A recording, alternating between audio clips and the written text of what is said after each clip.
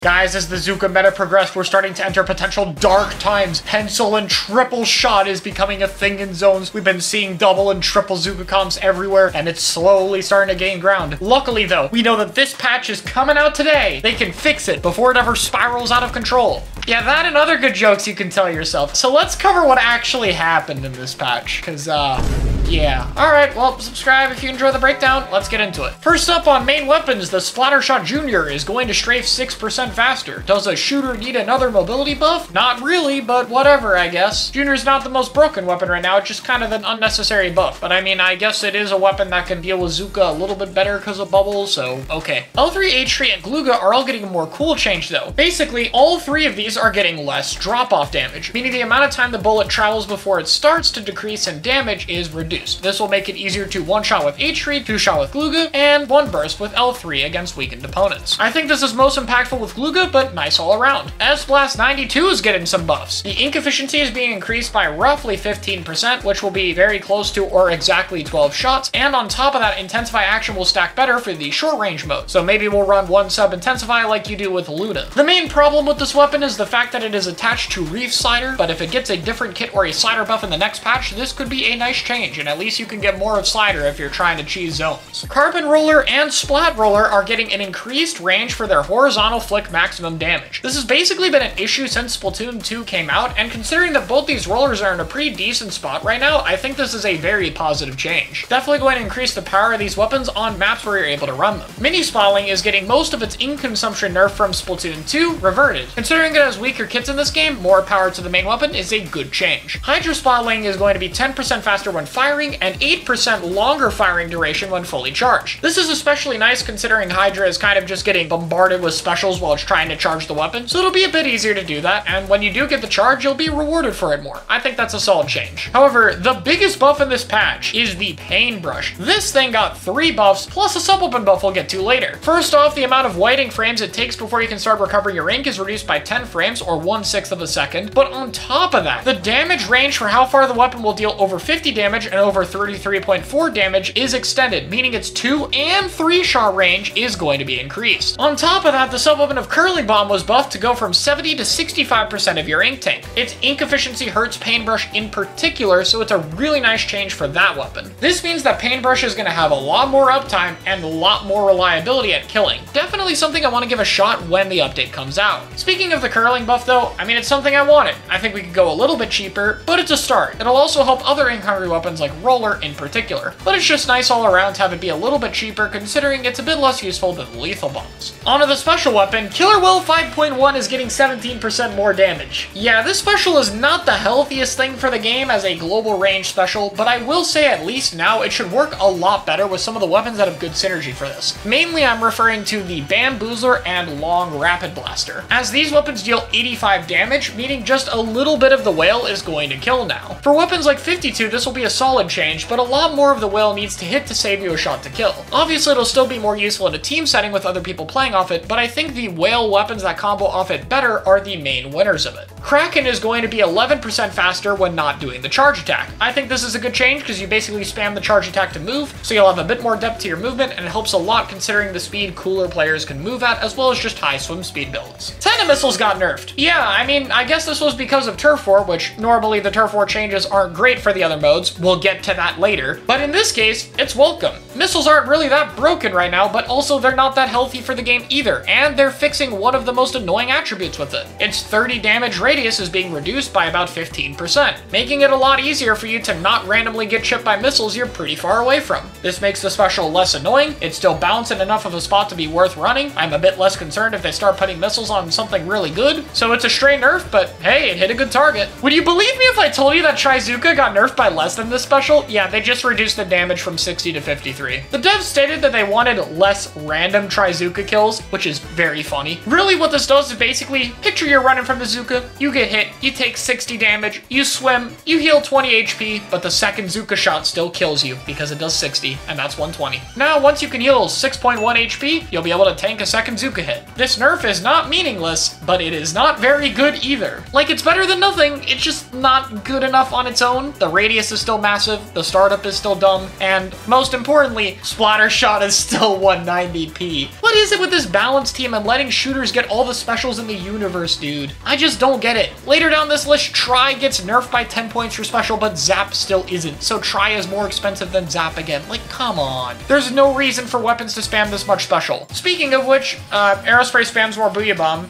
Cool, I guess. Rapid Blaster's 190 for Strike. That's actually nice. Big Swig 190 Vacuum we can take. Squeezer is 210 for Zooka, which is a meaningful nerf. This probably could have been to the main weapon instead, but I mean, I'll take it. Squeezer having a low special output is a fair weakness given how many things that weapon does well. Tri-Nouveau CDS and Stamper are all 10 extra points for special higher though. The main culprit for this is probably Koshien and Turf War. CDS is played a bit in Turf War. Stamper is most common in Turf War, and Tri-Nouveau is played over Zap in Turf War because you run a reflux on your team.